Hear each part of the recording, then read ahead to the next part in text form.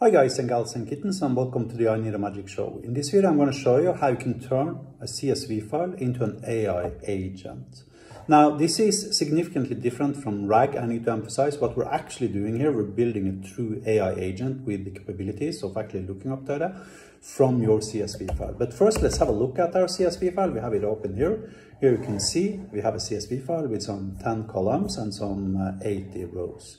Now what we want to do, we want to first create a database. So let's go to databases, click write CSV and create a database whose name is CSV. Notice that's a very bad name. You might want to choose another name. Then you click the three dots here and you click the import CSV file, at which point you can import any CSV file. I need to emphasize this probably won't work with millions of records or gigabytes of size on your CSV files, but it's probably going to scale up to possibly hundreds of thousands of records, depending upon the size of your record.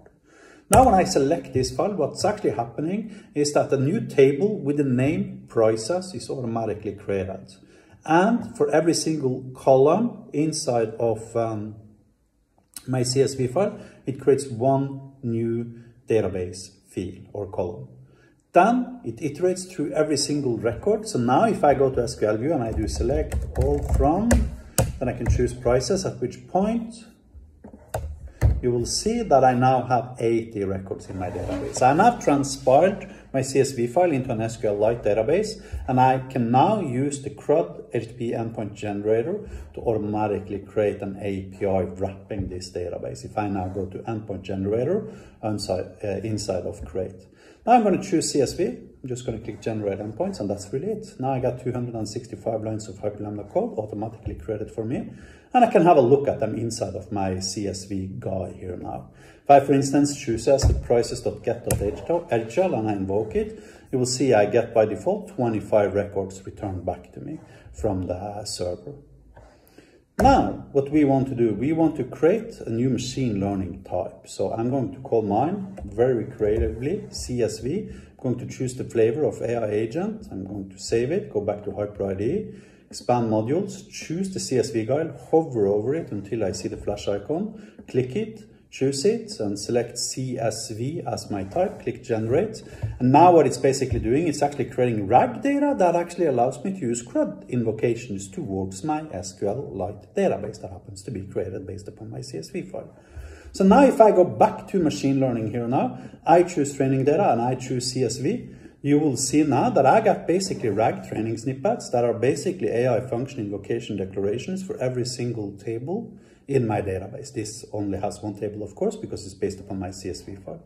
So now, if I vectorize this type, which of course creates embeddings for it, for then to when this process is done, closing this window, opening up my AI expert system, and I can now refresh it and choose the CSV guy. Then I can ask it, what's the price in Palma? And what's actually happening now is that the AI chatbot realizes it needs to invoke and execute an AI function that looks up data from my database. And why didn't it return any data for Palma? Okay, so let's find something it actually has then. Select all from database, from prices. Okay, what do we have? We have Baleares.